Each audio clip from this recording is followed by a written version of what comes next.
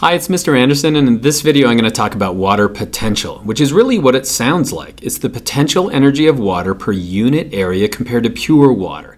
And so it allows us to figure out where water is going to flow due to osmosis, gravity, pressure, even surface tension. And so it allows us to figure out if water is going to flow into the cell or not.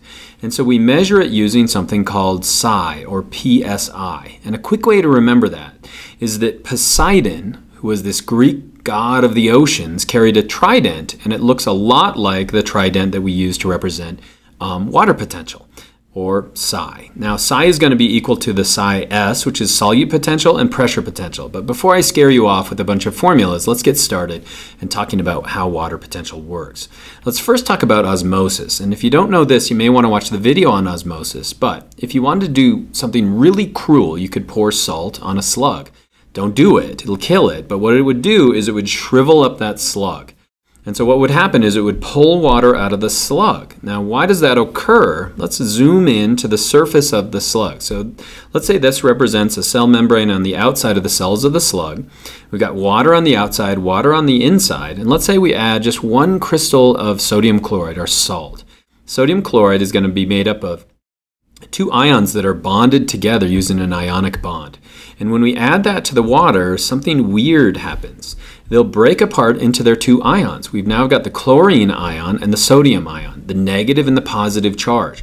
And the negative charge is immediately going to be surrounded by the positive parts of the water, and the negative sides of the water are going to surround the positive sodium. But look what it did. It opened up all these areas. So it decreased the water potential above the slug, or on the surface of the slug. And so now we have areas where the water inside the slug can move into that. And it's more radical than I have in this simple kind of a diagram. And so what it's going to do is it's going to move water outside the slug. And so we measure water potential on either side of that membrane. On the outside, it's going to be negative 40 bars, and on the inside, it's going to be negative 5 bars. Now, know this, pure water is going to be right at 0 bars of water potential. And so the water is going to flow from here into here. So the water is going to flow from an area of high water concentration to low concentration. Or it's going to flow from an area of high water potential now to low water potential. And that's what you want to remember.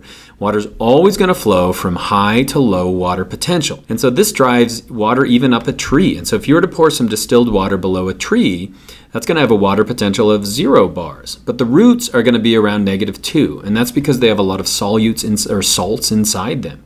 And so the water is going to flow in through osmosis. But the stems are going to have even a lower water potential, and the leaves as well, and even the atmosphere. And so the water is moving up a tree along this water potential gradient. Now what's driving that? We're evaporating all the water up at the top, so there's not much water there at all. Really, really low water potential if we were to look at the leaves of the plant. And so now let's get to those equations. So water potential is built on two things. It's built on the solute potential, and so think of that as like water flowing through osmosis, and then the pressure potential, and that's like physical squeezing of the cell. And so solute potential is going to drop as we increase the number of solutes in that area. And so if I were to add just 2 little bits of sodium chloride or salt to it, what would that do to the solute potential? It's going to drop that. It's going to get a lower value. Why is that? Remember, we're opening up spaces in here for water, so we're going to have less water. Let's say we add a whole bunch of solutes to it. That's really going to decrease that solute potential. And so maybe it's going to be around negative 5 bars. So that's due to osmosis, or that push of osmosis. What about the pressure potential? Well, that's a physical pressure. And so imagine that water keeps flowing into this cell, and let's make this a plant cell. So water is going to keep flowing in. That's going to push out on that cell, but it doesn't explode. Our cells would explode. But that has a cell wall around the outside of it. And so that wall is now going to start exerting a pressure to the inside. And so what that's going to do is create what's called a pressure potential. And so we measure that in bars as well. So let's say that's 2 bars. Why is it a positive value? Remember, that's going to be pushing in. It's going to want to push water out of that kind of an area. And so those two things, if we add those together, is going to be our water potential. What would be the water potential in this case? It would be negative 5 bars plus 2 bars, so it's going to be negative 3 bars. That's the overall water potential. And those two things are going to determine if water flows into a cell or if it doesn't. Sometimes you'll be asked to do a little bit more detail here on the solute potential, and there's an equation for that, which in my class I would not want you to memorize, but let's throw that up here right now. So solute potential is equal to negative I CRT. So we got to go through each of those parts, the I, the C, the R, and the T. Let's start with the ionization constant. Ionization constant is not going to have units associated with it. It's just a factor, and it's always going to be somewhere from 1 to 2, sometimes including 1. And so if we were to look at sodium chloride, remember sodium chloride is one molecule when it's outside of the water, but when you add it to the water, it's going to break apart into 2 ions. And so the reason we're multiplying it times 2 is if you add 1 mole of sodium chloride, it's really like adding 1 mole of chloride ion and 1 mole of sodium ion. And so we have to multiply that times 2. Now it's really easy if we're dealing with something like sucrose, which is just table sugar. That's going to have an ionization constant of 1, because when you add sugar to water, it just stays as sugar. So we don't have to multiply anything. So again, if we increase the ions, we're increasing the I, and that's going to give us a lower solute potential. Okay, what about concentration? Obviously, the more of the stuff we add to the water, that's going to increase or decrease rather the solute potential. And so moles per liter in concentration is going to be what we measure for C. And so if you add the molarity, so let's say something is a 1 molar solution, that means there's 1 mole per liter.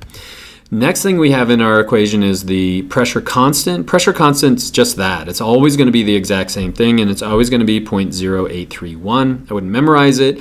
These units at the end are going to be important as we solve a quick problem. And then the next one's going to be the temperature.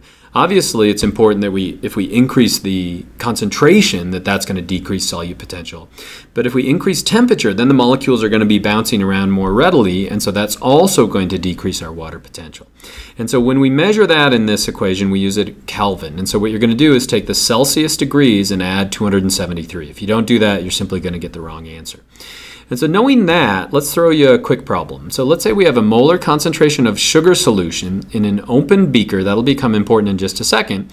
It's a 0.2 molar concentration.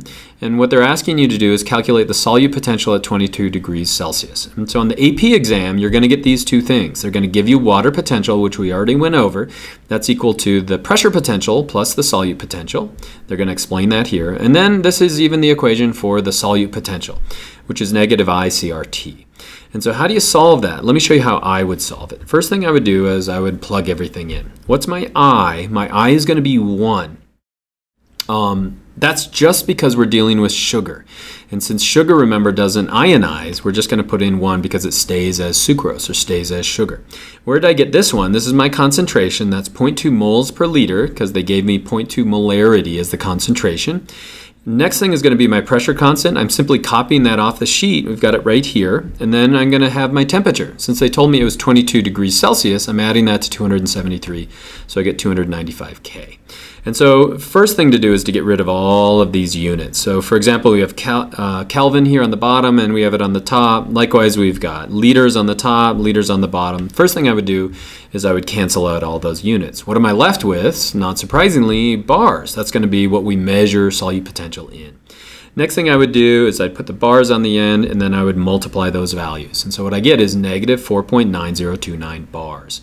Now that's way too many significant digits. If I go back to my question, this one only has one significant digit, 0.2, and so my answer should really be negative 5 bars. And so I've quickly figured out the solute potential.